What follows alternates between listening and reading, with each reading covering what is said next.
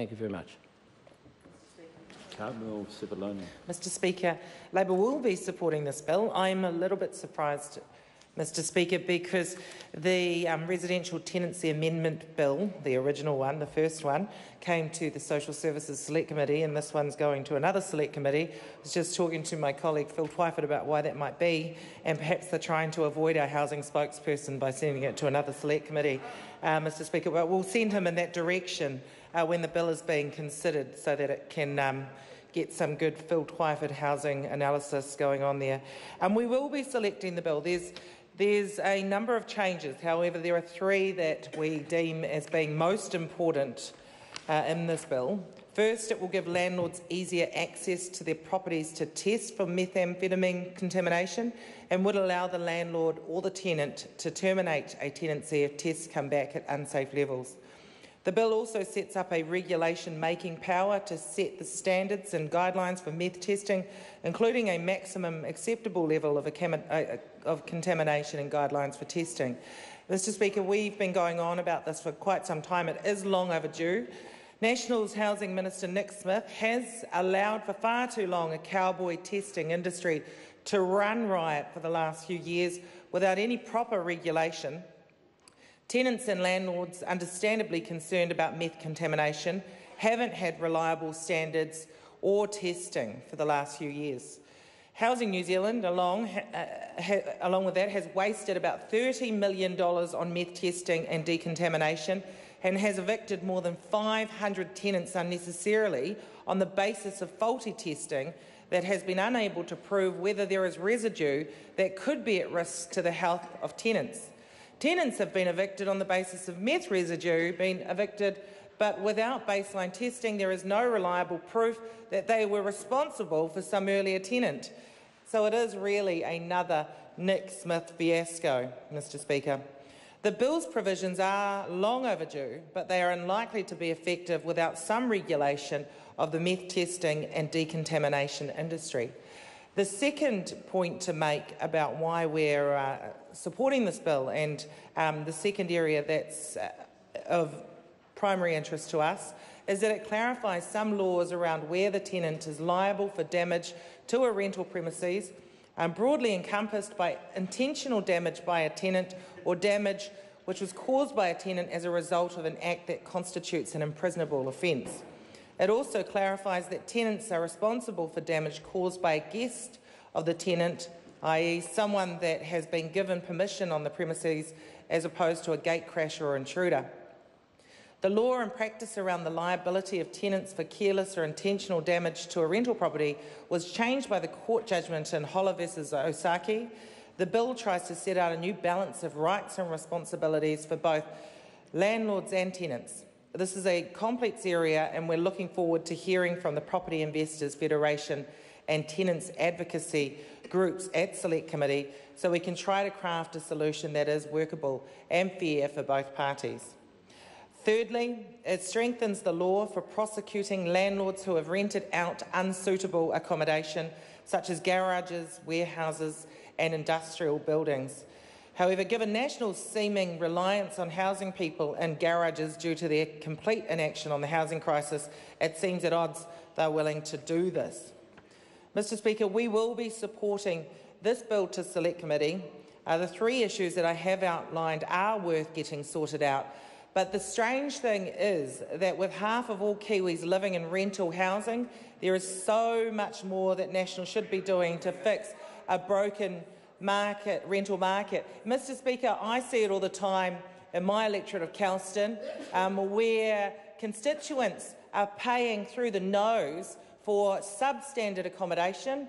I saw one recently where a family were homeless and living in their car, and then put into emergency accommodation, and then forced to take up the one house that they were able to actually be rented because the landlord said, OK, I'll give the house to you. And in the first 3 weeks, Mr Speaker, they had two issues with the sewage, where sewage was spilling out onto the on the driveway, a landlord who was very slow to respond. They were told that the house was 4 bedrooms, but they got there and one of the bedrooms was actually the lounge.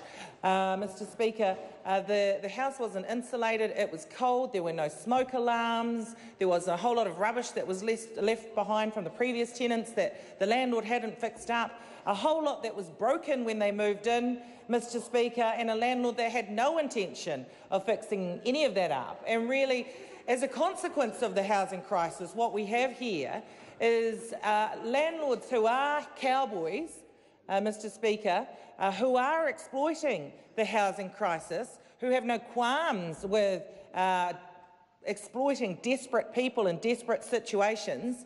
And, Mr Speaker, without the right checks and measures in place, that will only continue and unfortunately get worse. Mr Speaker, we do need a much broader plan to be able to address this, and we've come up with a number of things that we will do and we would implore the government to do. So we have said that we will legislate to improve standards for rentals to make sure they are all warm and dry. Andrew Little's Healthy Homes Bill will be back in the House shortly for its second reading. It would be great if the national government would pay attention to that. Mr Speaker, we will be massively increasing the supply of housing, as we've said through our Kiwi Build policy, and that will flow on to increase the supply of rental properties, Mr Speaker. So with that, hopefully then we don't have so many people in desperate situations and then landlords willing to then exploit them, not only through substandard living conditions, but also through rents that are completely disproportionate to what they are renting in terms of the amount that they're paying.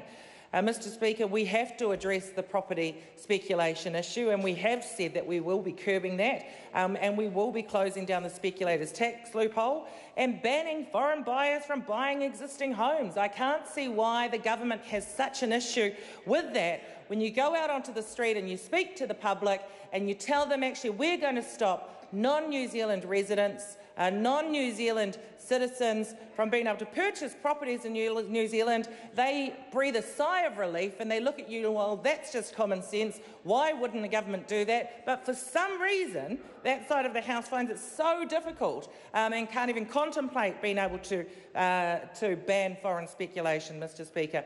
And we do need to look at the issues around security of tenure and the right to make a house a home. Mr Speaker, we have far too much transience with regards to our children. In fact, we come across schools where they say they've got like a 30% turnover of students. And the reality is that comes down to the fact that their parents don't have stable housing. And so if they are in rental properties and there's no security of tenure, they can't afford to buy a house and they're constantly getting shifted on, then what kind of disruption does that cause to the education of those children, Mr Speaker? And the schools are telling us it's causing a huge disruption. So it is about healthy homes, it's about making sure that those kids are well, but also about giving them that sense of stability in the house and also in the neighbourhood, in the community and in the school, so that they don't have to constantly shift. Mr Speaker, moreover, much of the debate on this bill is likely to end up on new changes to meth contamination standards. And changes are good. However, what would be better is National actually showing some guts on methamphetamine supply in New Zealand, and then we'd have to worry less about it being smoked in our homes. Mr Speaker, I will not forget that one of the first things they did was remove the pseudoephedrine from our cough medicines and our chemists, Mr Speaker. And what kind of impact did that have on the meth problem in this country? None. It has gone up every year significantly under their watch, Mr Speaker. It's cheaper and easier to access than ever before. It's cheaper and easier to access than ever before. And what's more, since Bill English got into the Prime Minister's office, he's put the DPMC reporting on the Meth Action Plan on ice, Mr Speaker. That's not leadership. New Zealanders want to see something done about this issue. So far they've seen nothing. The only thing they've seen from that side of the government is the removal of cough medicines that actually help alleviate the symptoms, but nothing to actually alleviate the meth problem in this country, Mr Speaker. We need some action, and unfortunately the reality is, I think, well actually, no, not unfortunately, fortunately, the only way New Zealand is going to see real action as if they changed the government on September 23rd. Thank you, Mr Speaker. Well, I haven't called the member yet. Oh, it's just anticipation. Is the member just going to call in the traditional way? Mr Speaker. Matt Ducey. Thank you very much, Mr Speaker.